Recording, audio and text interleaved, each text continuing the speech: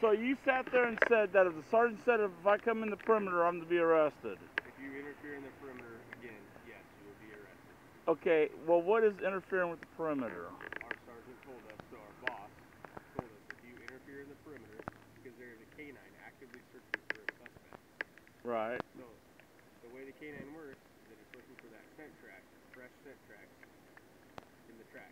Right. By you going in there, you're adding new scent tracks in the perimeter. Right. But I see people walking around and stuff. People who live down there. Okay. So you're saying people that don't live down there are not allowed to walk down there? Yeah. We don't want them to.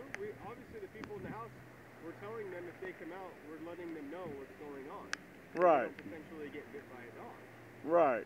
So we're trying to eliminate other incidents from happening. So this would be, you'd be an easy variable to take out of the equation, right?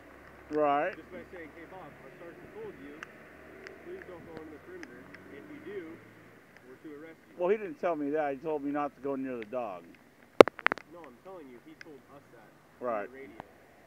Okay. But say someone from Southeast Portland walked down here and you didn't know if the person was from Southeast. But that's the thing. You'd let them. Yeah, you'd let them walk down here. I would ask them. I'd say, hey, do you live down there?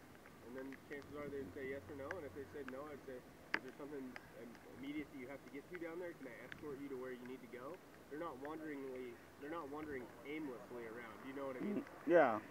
So why is there not crime scene tape up then? Because that's what we're here for. We're here to let people know.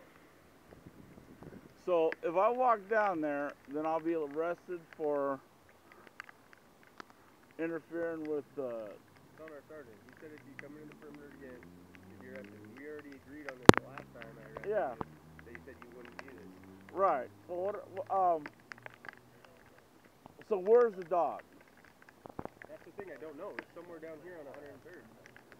Okay. Well, we're not going to give you the details right. of what's going on. I walked down on 103rd. I didn't see no dog. He was just right there. We're not going to answer all your questions. It doesn't matter. What we're just trying to tell you is that you can't go over here right now. That's it. If you do go over here right now, we're going to arrest you. We're not trying to pick a fight with you. That's kind of how it's going to. That's what it's going to be right now.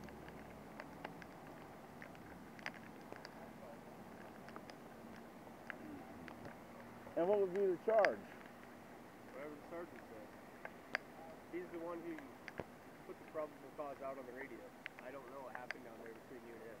I don't know what he told you. Yeah, he just said if I get near the dog. But Bob, I don't know what he told you. I know you're telling me, but he's my boss. Right. So